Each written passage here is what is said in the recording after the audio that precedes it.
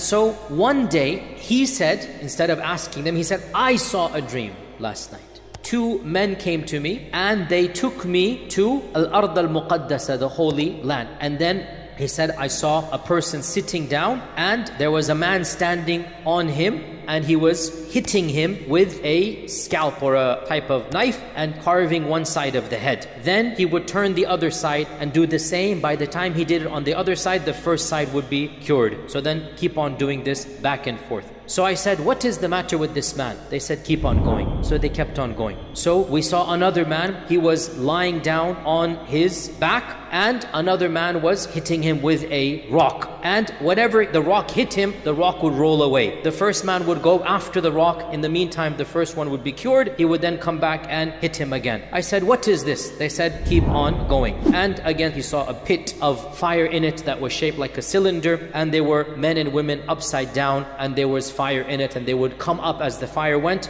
then the fire would come down and they would come down, they would go up and down, and so on and so forth. Then he said, I saw a person that was at a river of blood, and another man was standing on one side and a person in the middle of the river. Every time that the person came to try to get out of the blood of river, he would be hit with a rock, so he would be pushed back, and this would also be going on and on. So I said, who is this? They said, keep on going. Then we kept on going until I saw a beautiful garden with a large tree in it. And there was an elderly man and lots of children around him. And there was in front of this man also a fire. And they told me to come, and I went into this garden and I saw a house. It was more beautiful than any house I had seen. Then at the end he says, the Prophet ﷺ said to the two of them, you have taken me on a long journey. Now explain to me what I saw. So then the angels explained, as for the one that you saw his head being split, this was the one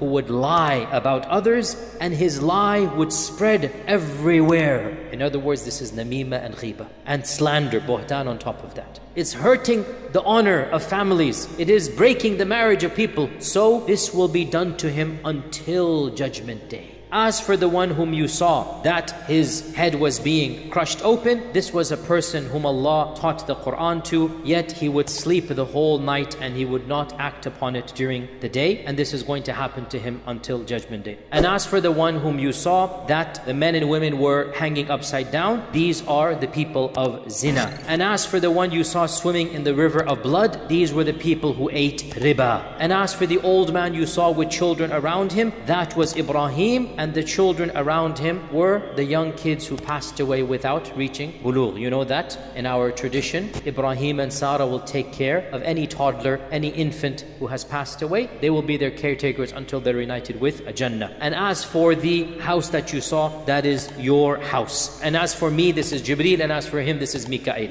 So the Prophet ﷺ said, can I enter my house? And they said, no, you still have life left in this dunya. When that life is over, then you can enter the house. Then I woke up. Now, this hadith is in Bukhari and Muslim. It mentions buhtan, it mentions eating riba, it mentions zina, and it mentions the one who knows the Quran but sleeps at night. Now our scholars say that this is the one who does not wake up for Fajr. This is the meaning of sleep the whole night, because it is not wajib to pray tahajjud. It's not about tahajjud. It is about sleeping the whole night until the sun comes up. Means what? He missed Fajr. Right? So the one who does not pray Fajr. From all of these points, it is correct to extrapolate that any major sin can lead to adhab of the qabr.